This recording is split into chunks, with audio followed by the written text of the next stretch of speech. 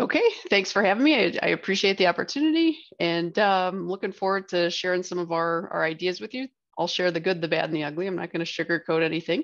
Today, we're going to talk about analyzing and strategizing in today's hot commodities. Before we do that, just want to introduce myself. If you're not familiar with me, my name is Carley Garner. I am a futures and options broker in Las Vegas, Nevada. We're a boutique brokerage shop. We offer only futures and options. That's all we do. So we don't have stocks or traditional investments. It's all speculation, so it's higher risk, hopefully higher reward, but there's no guarantees of that. If you're on social media, you can catch me on Twitter, Facebook, Instagram, and our web address is decarleytrading.com. And if you have any questions or anything about some of the things we talk about today, you can certainly email me or call me. There's all my contact info. I'm guilty of posting a lot of dog pictures. Some people love it, some people hate it, but just warning you before you follow me on Instagram. This is my beagle, Frankie.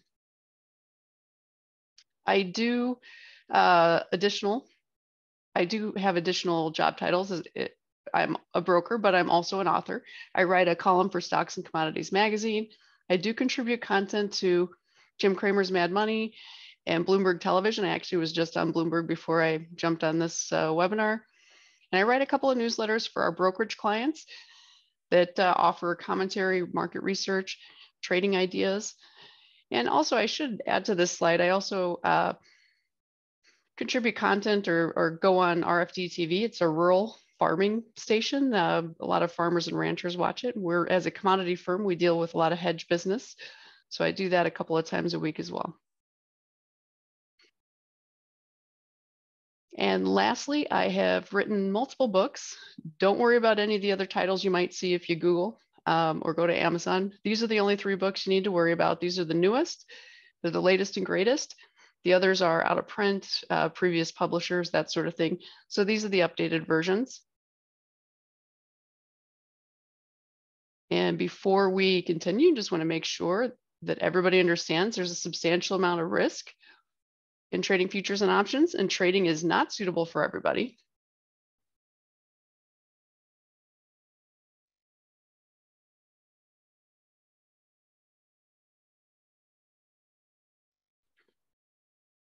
We're going to talk about some of the current market setups and situations shortly, but first I just want to give you a little primer. Why trade options? Not everybody likes options. Their options comes with a lot of fuzzy math and gray areas, and some people don't like that. But here's why some people do like options. Options offer flexibility. You can use various types of options, strike prices, and expirations to pinpoint speculations, especially in today's markets. The futures exchanges have done a pretty good job at adding expiration dates. So some markets, like the stock indices, have expiration dates every day. That means if you want to speculate on what's going to happen by this afternoon, you can buy an option that expires literally in a handful of hours, or maybe even an hour. I'm not saying you should, I'm saying you can. Options generally provide less volatility than holding the futures themselves. That said, you have to really understand what you're doing and what you're dealing with options. It's very possible for someone to get into a lot of trouble trading options. In their mind, they might think they're being conservative because they're trading options, not futures. But if they're trading the wrong strategy or the wrong quantity, they can get themselves into a lot of trouble.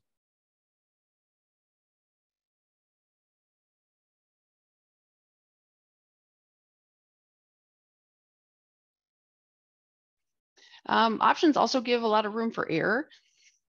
In my opinion, option spread traders or premium collectors are a little ahead of the game in that they don't have to be perfect in their timing or their speculation. However, if you're selling options, and especially naked options, you do have to be aware of the fact that most of the time that short option is going to expire worthless, or you're going to make, maybe you buy it back before expiration, which is what we generally recommend. But there will be times that on occasion, that option you sell turns into an unmitigated disaster. That's just how option selling is. It's a lot like insurance probabilities or casinos. They collect money over time, but every once in a while, there's a really big payout that they have to suffer. Options generally come with lower margin and risk. Option spreads are generally less risky than futures. Again, I'm saying generally because people sometimes increase their quantity. Like instead of trading 1 lot in futures, they might trade 5 lot in options. Well, guess what? You've got a riskier trade than you would have if you just went outright long a futures contract. Options generally require less cash outlay. I'm going to show you a couple strategies today that will basically allow you to use the market's money to speculate, with the trade-off is accepting unlimited risk.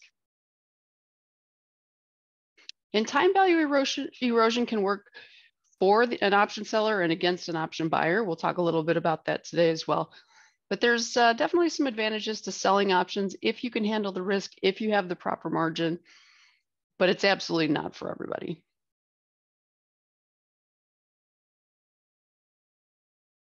Trading is 99% mental. Nothing will change my opinion on this. I've seen it way too many times. People using the exact same signals, the exact same strategy, the same signal service. So the same company telling them to buy here and sell here. And one can lose money and one can make money. And the difference is how they approach the market. If they panic, if they don't panic, their position sizing. So it's really just a mental game. In my opinion, using options, because it reduces account volatility and it gives you more room for error, it's a little less stressful. I'm not saying it can't be stressful at times, but it's a little less stressful. And if the game is a mental game, the idea is to keep your wits about you. And you can do that hopefully by mitigating your stress. So hopefully trading options as opposed to futures will put you in a position to make better decisions. Options are building blocks. You can create a strategy that can accomplish anything with any risk reward prospect, any price target, any risk target. You're in control of the strategy that you create, and you can be very creative. And I encourage people to be creative. Combinations of long and short calls and puts of various strike prices and expirations can be used in an attempt to achieve a common goal. Each leg of the spread may be antagonistic of the others. And that means they're working as hedges. Also, if you're using differences in time value exposure, you can mitigate some erosion obstacles. A few more things before we look at some examples.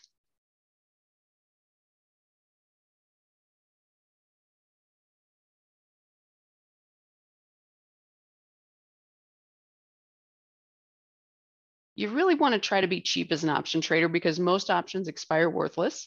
So if you're spending a ton of money on an option that's probably going to lose the value, it's going to be really hard to come out ahead in the end.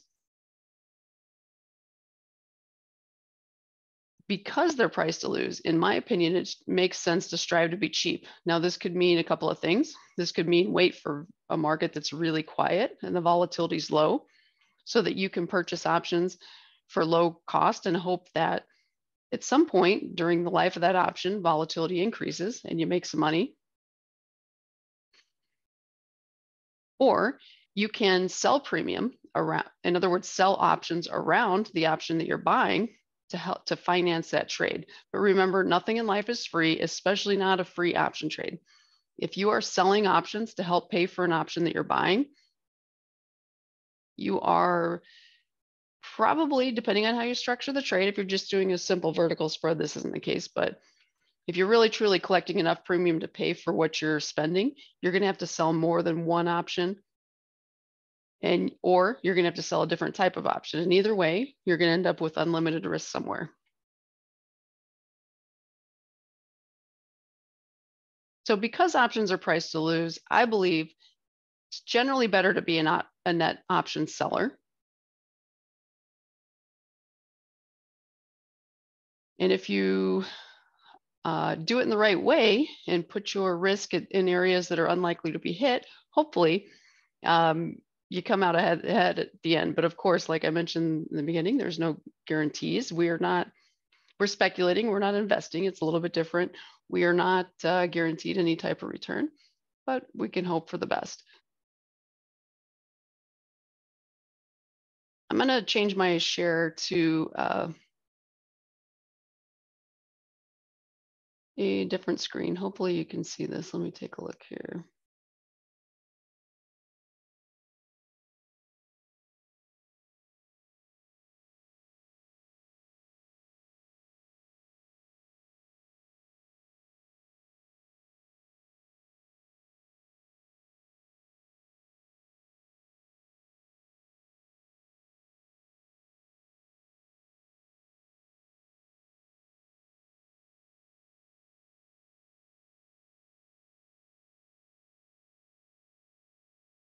Okay, sorry about that. So we're going to go through a couple of trades here. These are trades that we recommended to our clients. Now, obviously, our clients don't have to participate in these trades, and they're meant mostly for educational purposes. So even people that are trading, let's say they're day trading E-mini S&P, hopefully these types of trades at least get them thinking about other strategies and different ways to look at things. So we're going to start with the latest trade that we recommended, and it was put out on March 7th. So that was just yesterday. And this is in soy meal.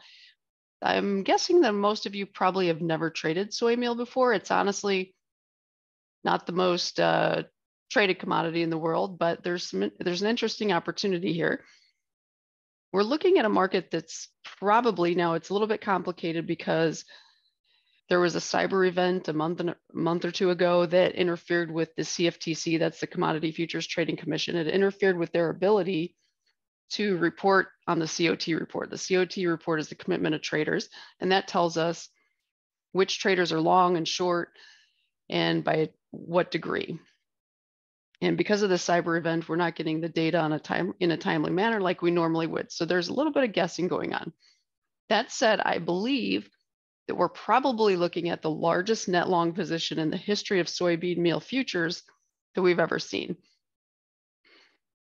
And if you see the same thing that I see on this chart, there appears to be pretty good resistance line here.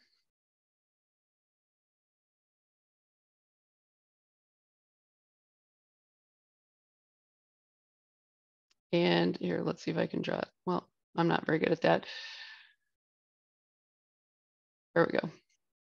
So there's a pretty good resistance line here. And right about here, we could run into trouble. Now, it's true. We might just break through and keep going, but that would be unlikely. Soy meal doesn't spend very much time above 400, let alone above 500. And that's where this mark is. So 500 is not only technical resistance, but it's psychological resistance. So what we suggested to our clients is, don't necessarily jump in front of the bus, but you can get a foot in the door by buying a July soy meal 450 put. This gets somebody into the market with limited risk. The most you can lose is what you pay to get in. And you can see on our newsletters, we provide a little description. I'm not going to read that to you. I pretty much just told you why we think soy meal might reverse. And then we put an idea, and the idea is basically, again, buying the 450 put near 825. Now in soy meal, each point's worth $100. So 825 means $825. That's the most you could lose. If you consider transaction costs, you're looking at about $850 roughly. This was yesterday. I think they're a little more expensive as of today, but this is the price that we were looking at yesterday. In theory, you have unlimited potential for return. Of course, there's, soy meal is probably not going to zero, probably not going below zero. So I hate to use the word unlimited in a situation like this, but if this option, let's say, doubles or triples in value, which I think has a decent chance of doing, that would be a pretty nice trade. And what we're looking for is soy meal to get somewhere down towards the strike price and maybe even lower, maybe somewhere here in the 440, 430 area. To give you an idea, 10 points in soy meal is $1,000. So if the market was trading at 430 at expiration, the option would be worth a couple $1,000s. You have to subtract what you paid to get in. If it trades to 430 well before expiration, that option is probably going to be worth 2,000 or 3,000 because of the time value that would still be included. Let's take a look at something that's maybe a little more complicated.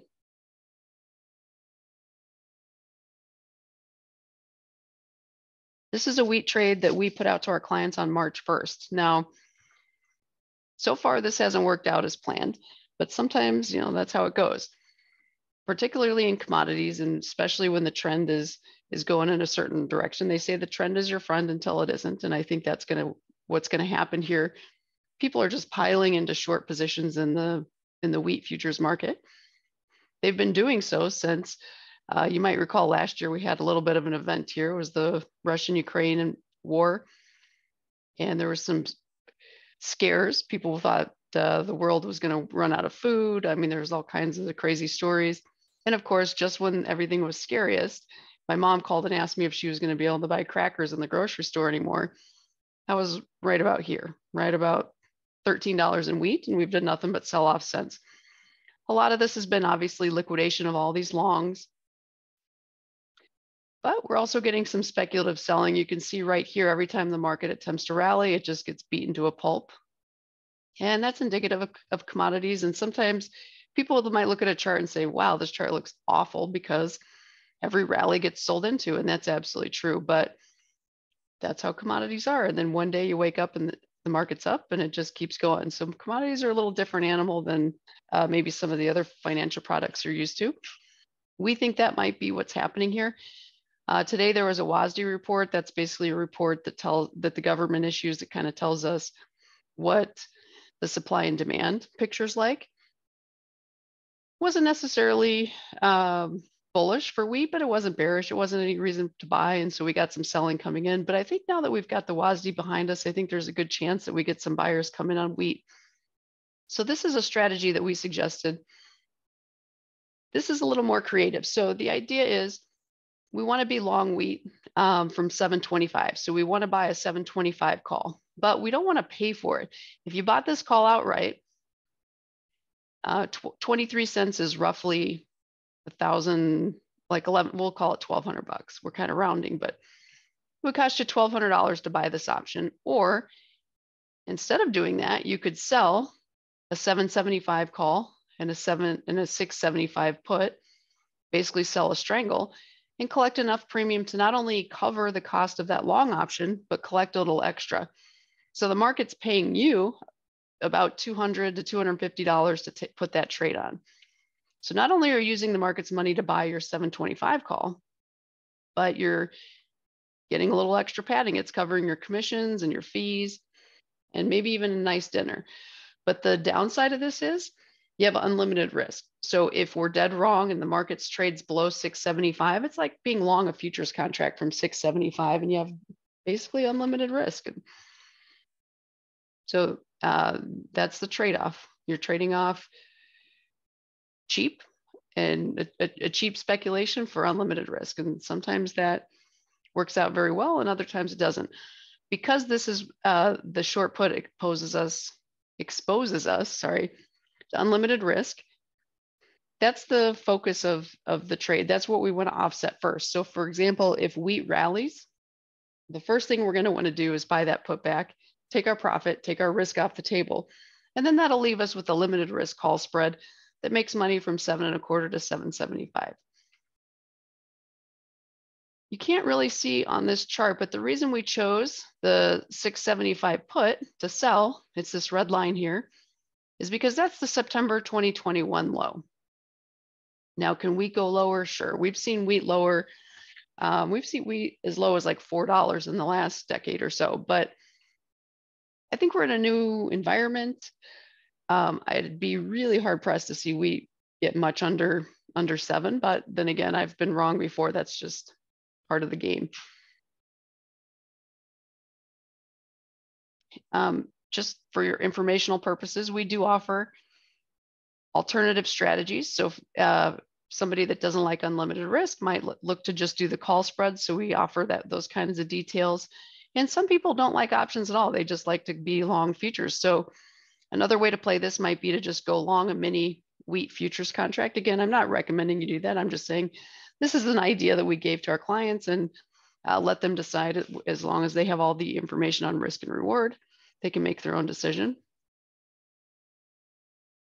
I personally believe wheat has a shot at seeing $9 to $10 again. I don't think we're going to see $13 maybe even our lifetime. The last time we saw $13 wheat was, I want to say 2006 or 7. I apologize if I'm off by a year or so, but that was something that just occurred in a really odd. In fact, it blew up a couple of brokerage firms. I mean, it was just really a wild move, and it didn't last. And wheat sold off all the way to $4 within the next year. This particular wheat rally was just as unsustainable, but I don't think we see $4 because I think the world has changed since 2020, 2021, particularly 2022 after the Russian invasion.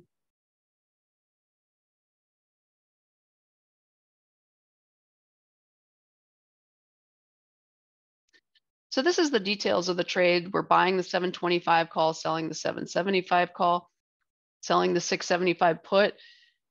There's two ways to look at this. Some people will look at this and say, I'm selling this a strangle. I'm selling the 725 call and the 675 put, and then I'm using some of the proceeds to buy this call option. Other people look at it as a bull call spread, buying the 725, selling the 775, and then selling a put to pay for it. So they call that a bull call spread with a naked leg.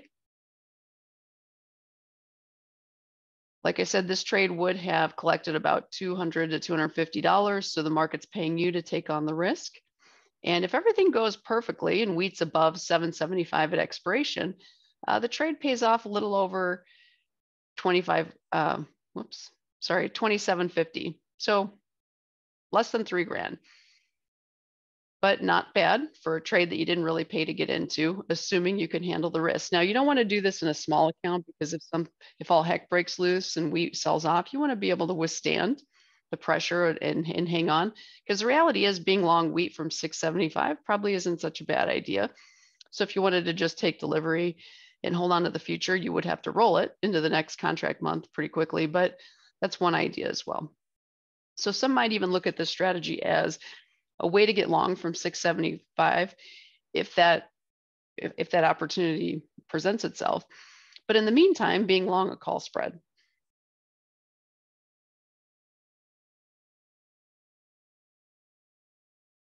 I should point out the margin on this trade is about 2,500. I mentioned you don't want to do this in a real small account, but it only requires 2,500 to put on. So keep that in mind. I would say you probably want to allocate at least 5, preferably 10 grand to a trade like this. Some people look at that as diluting the profit potential and the return, but the reality is in this game, you can't make money if you don't survive, and that should be the focus. So always dilute your leverage by overfunding the trade. Okay, let's look at another one here. So this is actually a pretty simple recommendation as well. This was not a spread. Most people in this class probably don't trade sugar either. Sugar is a market that trades on the ICE exchange. So it's not even on the Chicago Mercantile Group, which is the more popular futures exchange. It trades on ICE. And the ICE exchange is, it's a little different. They operate a little differently. They charge a lot of money for price data. And so most traders just kind of stay clear of it. In our brokerage trading platforms, it is possible to trade these products without subscribing to the data, but it isn't nearly as convenient as trading CME Group that does have data available. That said, sometimes there's just opportunities there that are worth giving a shot. The nice thing about sugar is the options are really cheap. Sometimes I'm surprised at how cheap they are because sugar occasionally can move. You can see that here, there's a pretty decent sized move from, I'm going to round, but let's say 18 cents to 20 cents. That's a $2,000 move per contract in just a handful of days. So sugar can move occasionally when it decides to. The reason we thought it might be a good idea to buy sugar puts is, first of all, if you look at this chart, you can see there's quite a few resistance areas. I would consider Bollinger Band as resistance, this trend line resistance, and then a secondary trend line as resistance. So there's a lot of thick resistance there. Also, if you've been trading commodities for a while, you know that 20 cents in sugar is kind of an unheard of price. Now, we have been higher historically. There was a time in the 2000s, let's say 2000, I'm just totally guessing, but 2009, nope, probably 2006, somewhere in that ballpark. Sugar got up to 35 cents. So it has gone higher, but it spent most of the time trading around 15 cents or even closer to 10 cents. So this is really expensive for sugar, which is not surprising. I mean, we've seen a lot of commodities have big moves. But if you notice, most of the other commodities have given a lot of that back. Look at wheat. I just told you it went from $13, now it's at $7. Crude oil, I think we all know crude oil was at 130 last year. At one point, it was temporary, but it did happen. Now we're trading in the mid 70s. Natural gas went from $10 to $2. So who's to say that that's not going to happen to sugar? In fact, it probably will. There was a time earlier last year that sugar and crude oil were trading in lockstep. Whatever crude oil did, sugar did, and vice versa. That correlation has broken, but with crude oil struggling to hold its footing, I can't imagine sugar staying up here for much longer. But then again, you just never know. We can't see the future. Also, according to the seasonal service that we prefer, which is MRCI, it's More Research Center Incorporated, their stats suggest that selling May sugar futures on or about February 25th and holding through April 13th, so we're only talking a month and a half or so, would be profitable in 14 of the last 15 years. And also, we just recently went through a contract change. So the March contract just expired and people started trading May sugar. Not always, but a lot of times during the process of rolling over and switching contracts, markets sometimes put in long-term tops and bottoms. So that kind of compelled us also to think that maybe it might be time to buy puts in sugar. The nice thing about just buying a simple put, you can see we're suggesting maybe the 20 put in May sugar. The risk is limited. The most you can lose is what you pay to get in. There's zero margin. In this case, you're probably looking after transaction costs, somewhere around $750 in risk. No matter what happens, that's what you lose. And if we're right and sugar rolls over, theoretically, your profit potential is unlimited. Of course, that's unlikely for something like that to happen. I would say if the option doubled or tripled in value, you probably should hang it up and move on.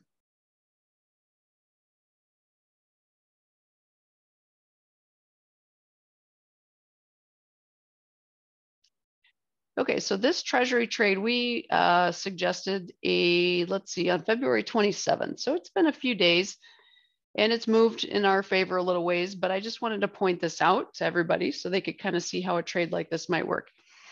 Now, being long or being bullish treasuries is not the most popular position at this particular time. Most people are bearish treasuries. In fact, I was just on Bloomberg today talking about this very thing. There are only about 26% of market insiders that are polled by bullish.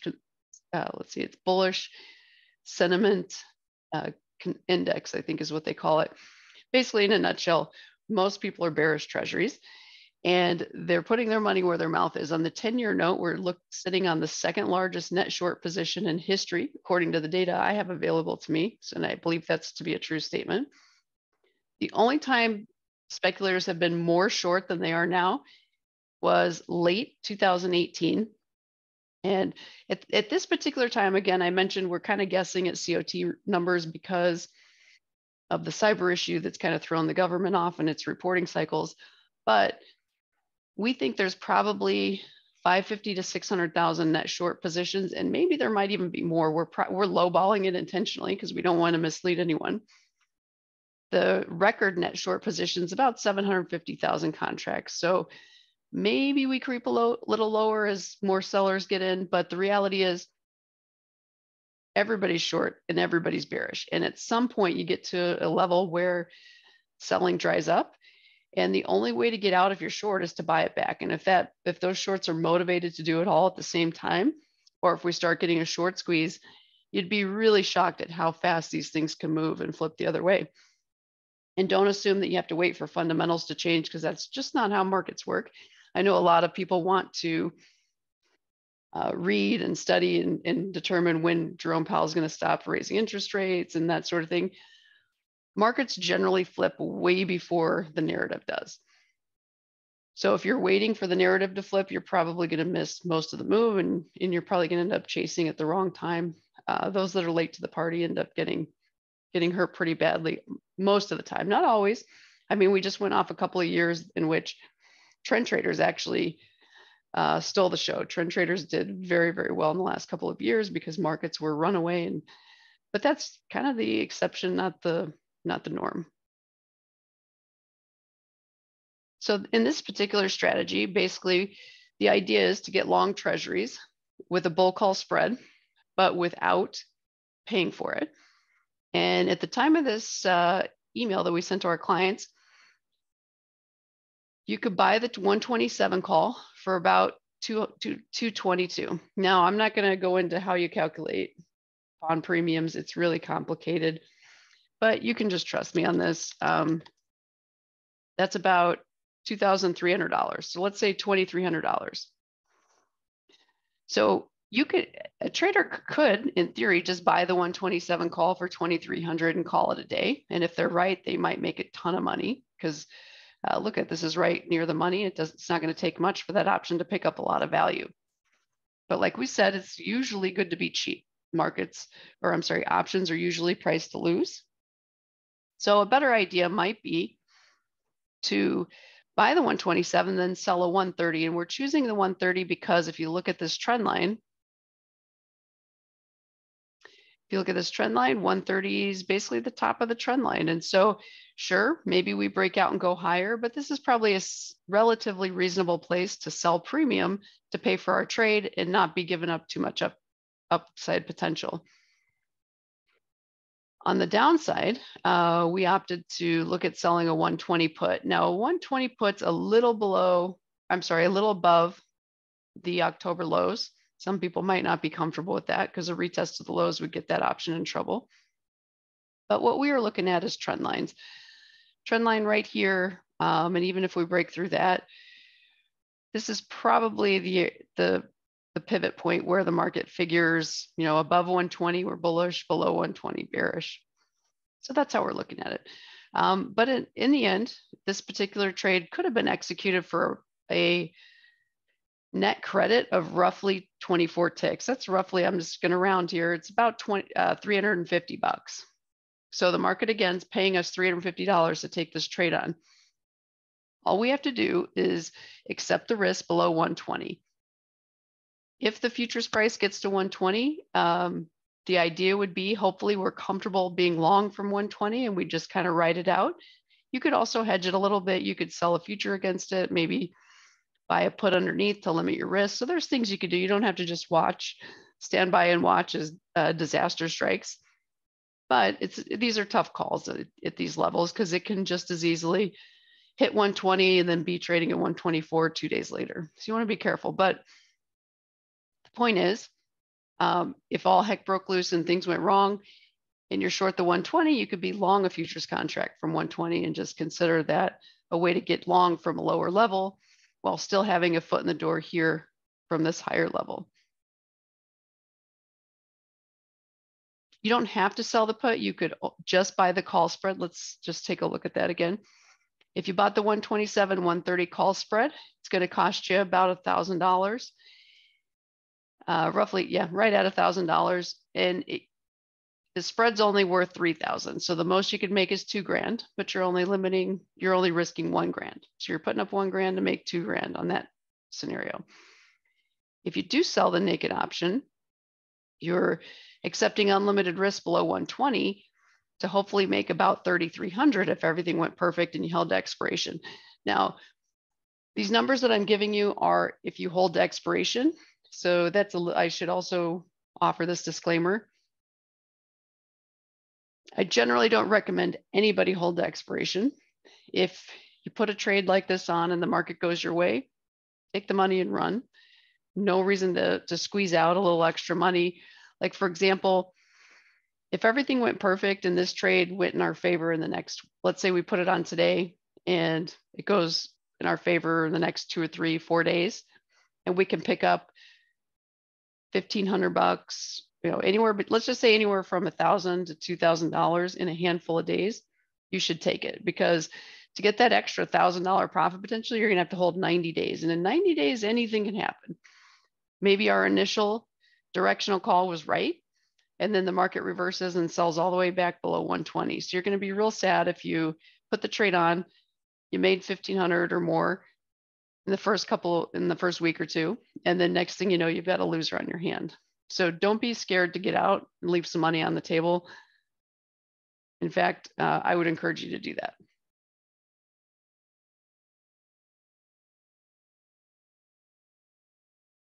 So this position would have, at the time of the recommendation, about 87 days to expiration. The margin's 3,600. So you're putting 3,600 margin up to maybe make about 3,300. Again, I'm rounding. 3,300 is only possible if you hold all the way at expiration. And keep in mind, I don't recommend you do that, but this is the math. There's no way to predict what options will be worth before expiration. So this is the only way we can put the trade out with any kind of, giving anyone any kind of idea of what's possible as far as risk and reward. Okay, we have one more, and this was something that we had recommended on February 24th to our clients. I believe, I could be wrong, because we have clients that some of them trade full service, some of them trade online, some of them we talk to every day, some of them we only talk to rarely. So I don't know this for a fact, but I believe most people got out with a pretty nice profit a couple of days later. But I can't guarantee that. Maybe somebody held. But anyway, with that in mind, this was put out on the 24th, and the premise of the trade is very simple trend line. It's just a trend line that started in October. We tested it in December, and now we're testing it again. The market's currently right in this general area. And you notice it's also on the 200-day moving average, or I should say the orange line. You probably don't know what that is, but that's the 200-day moving average. That's the orange line. Some people consider that kind of the line in the sand between bull market and bear market. It's not quite that simple, but that is a simple way to look at it. And I gotta admit, it's actually a pretty nice tool. You can see the July of 2022 rally hit it and immediately reversed. That was definitely a bearish signal. In this situation, we've poked above it a couple times and failed, but now we've poked above it and we're holding. If this area holds, I have a feeling we could get a pretty big rally. I know nobody's looking for that, and it doesn't feel like that's possible because all the news is bearish and everyone's doom and gloom. But like I said before, the narrative doesn't have to switch for the market to switch. And I think the market's already switched. I mean, I'm not saying we're going to 4,900 or 5,000, but I think the crash or doom and gloom scenario is off the table. That's my opinion, at least for now. Maybe we trade mostly sideways for 2 or 3 years. That wouldn't shock me either. What we did in 2020 and 2021 was basically pull a lot of gains. We pulled years of gains forward, and now we have to pay for that. And that's kind of what we're doing, just digesting. I know it didn't seem like it at the time, but that was very unusual to see markets moving up as fast and relentlessly as they did. So again, it sometimes just takes time to work all of that out of its system. This also is a bull call spread with a naked leg. The idea is we wanted to collect a little extra premium because we're bullish, or we're neutral. Let's just say we're neutral to bullish. We're not necessarily looking for gangbuster rally, but we don't think the market's going to fall apart either. And especially if we hold this trend line. So what we did was we recommended to buy the 4,100 call. So it's up here. It's not right at the money. It's up here. Sell the 4,200 call. And we did that because that's the high from January, I believe it was, maybe early February. It was 4,200, and then we sold off. So 4,200 seems like a place where if we sell some premium to pay for a trade, we're probably not going to regret it too much. Maybe we will, but if we do regret it, then that's a good thing, right? Because the other two legs of the spread went our way.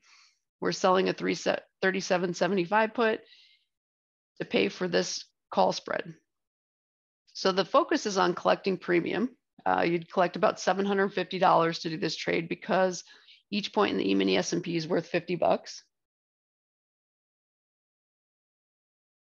That $750 cushions your risk down below, but obviously it's not much of a cushion. So below 30, technically below 37.60, you have unlimited risk. And the reason I say 37.60 is we collected $15. So that 15 points cushions our break-even point.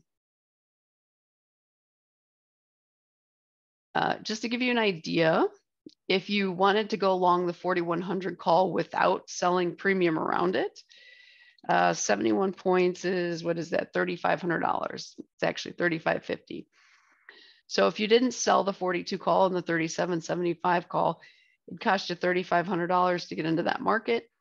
And again, options are priced to lose. So unless the only way for you to break even, if you did that, is if the market was at 41.71. So you've got to be right by 200 points or more just to break even.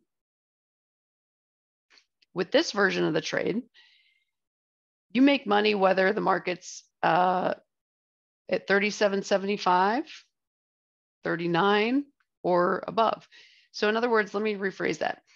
The only way for you to lose money on this trade, because you're collecting premium to get in, is if the market's below 37.60.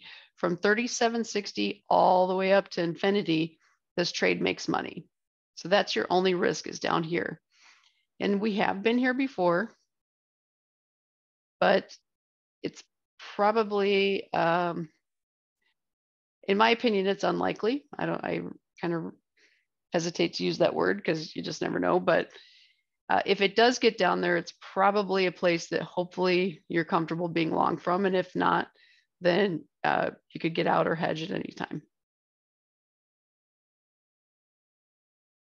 This trade pays off 100 points or $5,000 plus the premium collected if the market's above 4,200 at expiration. So that equates to about $5,700. The margin's 7,250. Now I should also point out that the exchange has minimum margins. With option spreads, they use what's called span margins. Span margins, a portfolio margining system that nets the risk of all the positions in your spread or even in your account. So if you have a bullish S&P trade and you have a bearish NASDAQ trade, it's very possible the span margin calculator nets those and gives you a little bit of a break. However, not all brokerages use exchange minimum margins. Some brokerages charge above the margins that the exchange charge. So to put that another way, the exchange charges a margin, and brokerages can choose to charge more or to charge the amount the exchange requires. Brokerages cannot charge less than the exchange requires, at least not at the close. Margins calculated at the close. Before the close, you can, how much margin you have on is between you and your broker. That's why some brokerages offer lower day trading margins than others, because it's the broker setting the margin, not the exchange. But once you hold a position into the close, it's the exchange margin that counts, and you must be within exchange margin. Depending on your broker, you may get a margin call if you hold positions into the close that you can't afford to hold, or your broker might just liquidate the positions. Some brokerages don't deal with margin calls anymore. They literally just step in and sell what they need to, or a lot of them liquidate the entire account. And it's a lot of times automatic, like a human's not even involved, just the computer does it.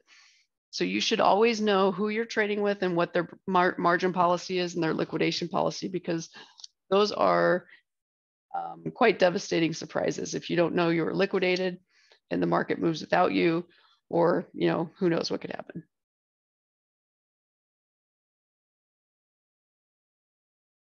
happen. So just to make sure you understand how this works, there's unlimited risk below 37.75. And the reason the profit potential is 5,700 is the trade makes money between 4,100 and 4,200. That's 100 points, obviously. You take 100 points times 50, that's $5,000. We collected about $700 to get in. We actually collected probably a little $750 according to the numbers, but you take out transaction costs. So we'll just call it 5,700.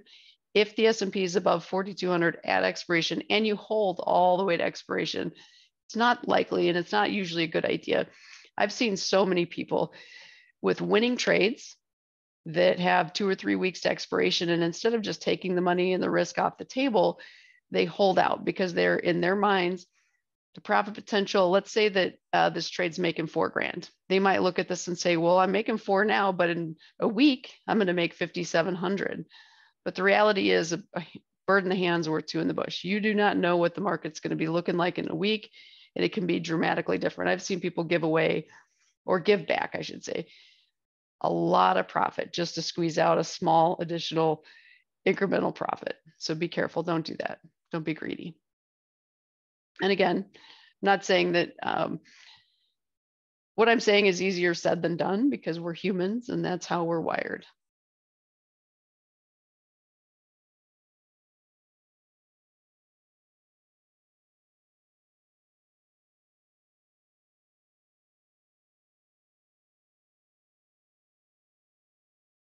Okay, I'm going to go just kind of go over some of the things that we learned here.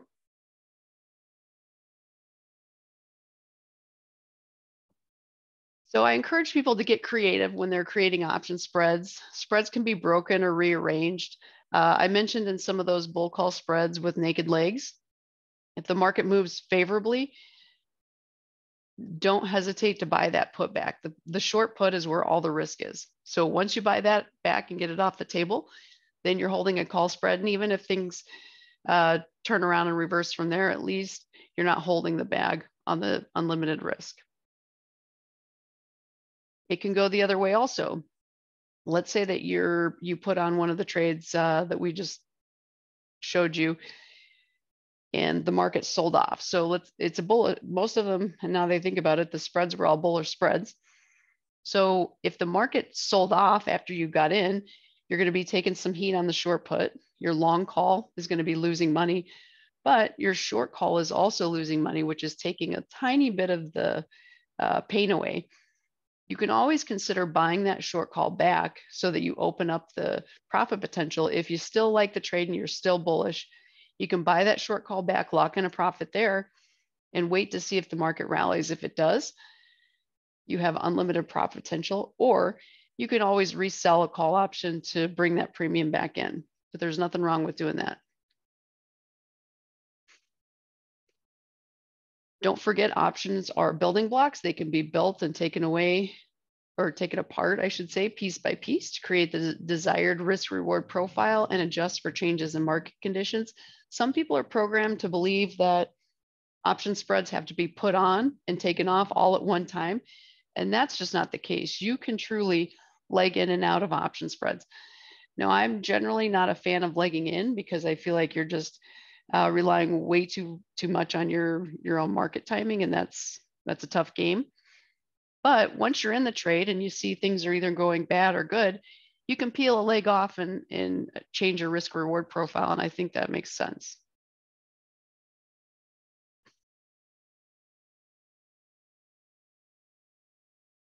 So in a nutshell, you have to be in it to win it, and thinking outside the box can go a long way towards keeping a foot in the door with an acceptable amount of risk.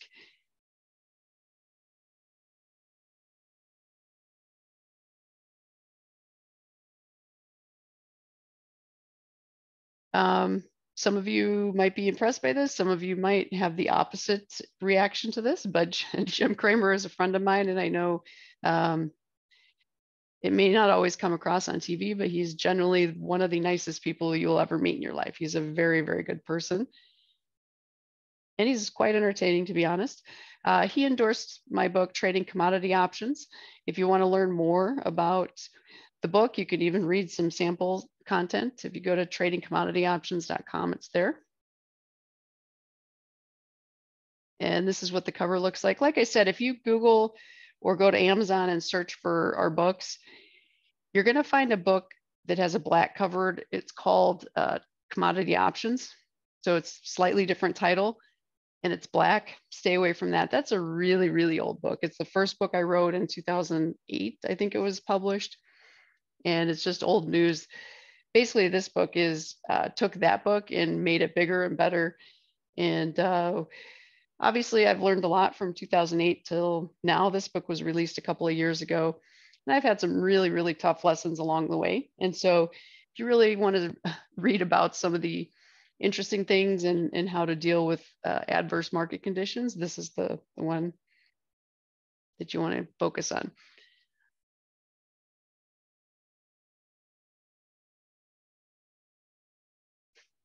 I appreciate everybody coming out and supporting us and supporting this event.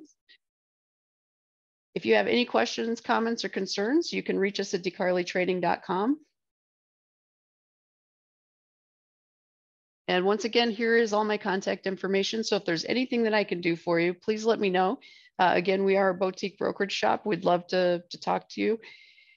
We are, like I mentioned, we're located in Las Vegas, Nevada. Don't hold that against us. But we're on Instagram, Facebook, YouTube, and Twitter. If you're on social media, give us a follow. We try to share charts and commentary and some fun things as well.